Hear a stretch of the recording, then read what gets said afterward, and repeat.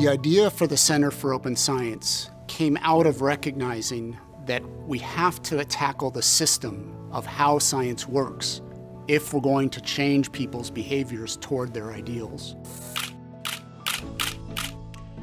When I was getting into science, I, like many others, thought that the process of science was one of pursuing your curiosity, trying to understand how things work, trying to investigate problems, share those results with others, and see what we could discover and learn. But I discovered that it does not. What I didn't expect was how much publication is the actual currency of advancement.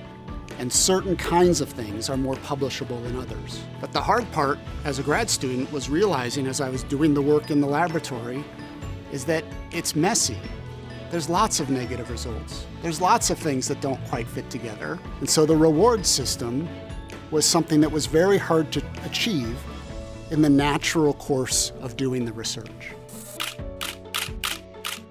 We have a theory of change, which is what really is the basis for the background for why we are using infrastructure as part of our theory of change. We also incorporate user-centric design principles that make the infrastructure usable for communities and researchers adopting these open practices. We then engage communities to support making these behaviors more normative. We then work with stakeholders to align the incentives for researchers to make these behaviors rewarding. And then finally work with policymakers to create policies that require and reinforce the behaviors to be adopted by researchers and communities.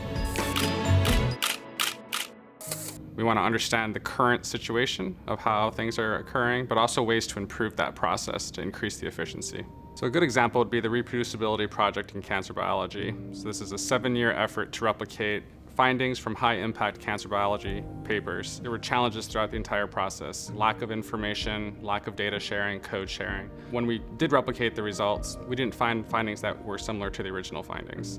So this tells us that there's rooms to improve the process, and these papers will be published in December of this year.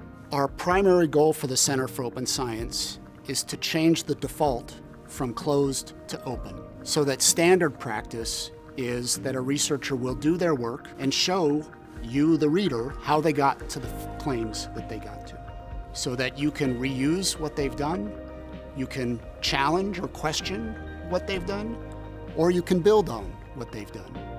And that will really accelerate science to maximize progress on knowledge, on solutions, and on treatments.